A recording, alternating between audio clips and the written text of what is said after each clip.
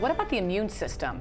You know, white blood cells and all those pathogens that we have. Actually, women's immune system is actually stronger than men's. Oh, well, that's good. And that is why we develop more autoimmune diseases than men. So there's always there's a silver lining somewhere. But still, let me explain to you something about the immune system with influenza.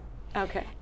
Women's actually immune system responds to influenza very differently than men.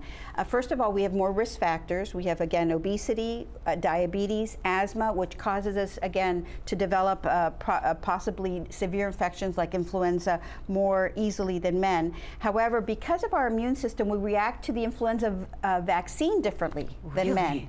And it's shown, actually, that because of our immune system, we develop, actually, pain at the site, redness, swelling much more often. We have a more heightened immune response. And in fact, it's been shown that we actually need just half the dosage of the vaccine in order to develop or to mount an appropriate response in our bodies than men do.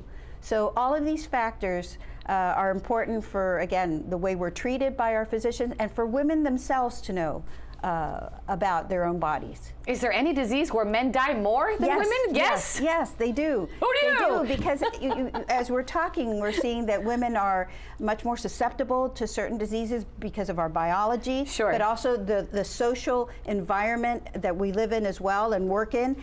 But interestingly, men, as we all know, actually die earlier than women. So why is that? Well, men are involved in a lot more risky behavior than women, and they're involved in a lot more accidents that result in death.